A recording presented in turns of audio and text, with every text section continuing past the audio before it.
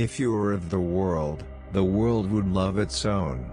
But because you are not of the world, but I chose you out of the world, because of this the world hates you. No one can serve two masters, for either he will hate the one and love the other, or he will be devoted to one and despise the other. You cannot serve God and wealth. For I have taken all this to my heart and explain it, that righteous men, wise men, and their deeds are in the hand of God. Man does not know whether it will be love or hatred, anything awaits him. Hate evil, you who love the Lord, who preserves the souls of his godly ones, he delivers them from the hand of the wicked. Hate evil, love good, and establish justice in the gate. Perhaps the Lord God of hosts may be gracious to the remnant of Joseph. If someone says, I love God, and hates his brother, he is a liar, for the one who does not love his brother whom he has seen, cannot love God whom he has not seen. Show me a sign for good, that those who hate me may see it and be ashamed, because you, O Lord, have helped me and comforted me. The Lord will remove from you all sickness, and he will not put on you any of the harmful diseases of Egypt which you have known, but he will lay them on all who hate you. He who comes from above is above all, he who is of the earth is from the earth and speaks of the earth. He who comes from heaven is above all. For I have come down from heaven, not to do my own will, but the will of him who sent me. I am the living bread that came down out of heaven. If anyone eats of this bread, he will live forever, and the bread also which I will give for the life of the world is my flesh. For by him all things were created, both in the heavens and on earth, visible and invisible, whether thrones or dominions or rulers or authorities, all things have been created through him and for him. And through him to reconcile all things to himself, having made peace through the blood of his cross. Through him, I say, whether things on earth or things in heaven. The Pharisees and Sadducees came up, and testing Jesus, they asked him to show them a sign from heaven.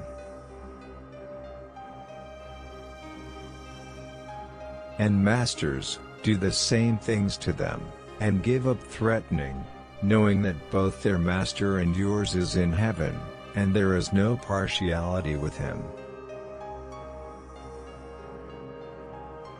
For Christ did not enter a holy place made with hands, a mere copy of the true one, but into heaven itself, now to appear in the presence of God for us. If you have bitter jealousy and selfish ambition in your heart, do not be arrogant and so lie against the truth. This wisdom is not that which comes down from above, but is earthly, natural, and demonic. Let us behave properly as in the day, not in carousing and drunkenness, not in sexual promiscuity and sensuality, not in strife and jealousy. A jealous and avenging God is the Lord is avenging and wrathful. The Lord takes vengeance on his adversaries, and he reserves wrath for his enemies. For where jealousy and selfish ambition exist, there is disorder in every evil thing. Wrath is cruel, anger is overwhelming, but who can stand before jealousy? For you are still of the flesh. For while there is jealousy and strife among you, are you not of the flesh and behaving only in a human way? Set me as a seal upon your heart, as a seal upon your arm, for love is strong as death, jealousy is fierce as the grave, its flashes are flashes of fire, the very flame of the Lord. For jealousy makes a man furious, and he will not spare when he takes revenge. If two of you agree on earth about anything they ask, it will be done for them by my Father in heaven. For where 2 or 3 are gathered in my name, there am I among them. If you have faith and do not doubt, you will not only do what has been done to the fig tree, but even if you say to this mountain, "Be taken up and thrown into the sea," it will happen. And whatever you ask in prayer, you will receive, if you have faith. When you pray, say, "Father, hallowed be your name. Your kingdom come. Give us each day our daily bread, and forgive us our sins, for we ourselves forgive everyone who is indebted to us. And lead us not into temptation, but stay awake at all times, praying that you may have strength to escape all these things that are going to take place, and to stand before the Son of Man."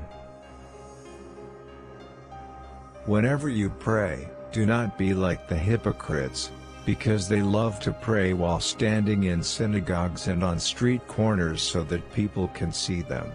Truly I say to you, they have their reward. But whenever you pray, go into your room, close the door, and pray to your Father in secret. And your Father, who sees in secret, will reward you.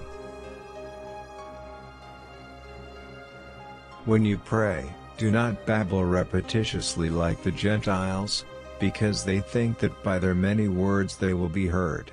Do not be like them, for your Father knows what you need before you ask Him. Give, and it will be given to you. A good measure, pressed down, shaken together and running over, will be poured into your lap. For with the measure you use, it will be measured to you. Share with the Lord's people who are in need. Practice hospitality. The generous will themselves be blessed, for they share their food with the poor. Whoever is kind to the poor lends to the Lord, and He will reward them for what they have done. Carry each other's burdens, and in this way you will fulfill the law of Christ. And do not forget to do good and to share with others, for with such sacrifices God is pleased.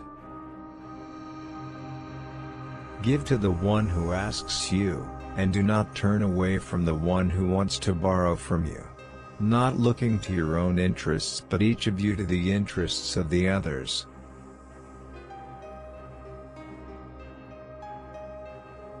Sell your possessions and give to the poor. Provide purses for yourselves that will not wear out, a treasure in heaven that will never fail, where no thief comes near and no moth destroys. God is not unjust. He will not forget your work and the love you have shown Him as you have helped His people and continue to help them. The Lord blesses His people with peace. May the God of hope fill you with all joy and peace as you trust in Him, so that you may overflow with hope by the power of the Holy Spirit.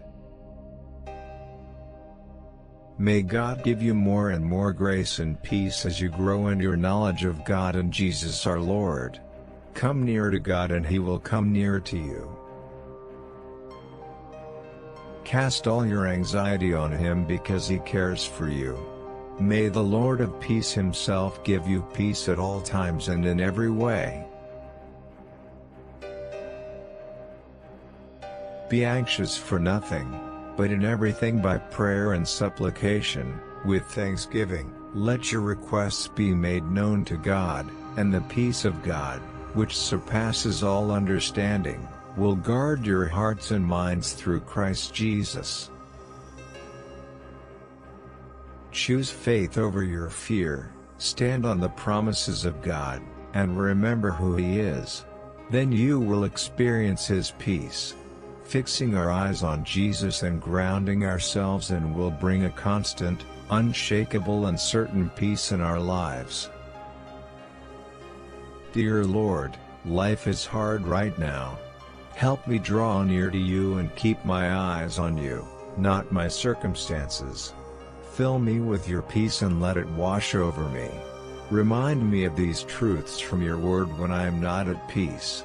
You promise us your perfect peace. Help me trust in you and combat the lies of the world with your truth. We love you, Jesus. Amen.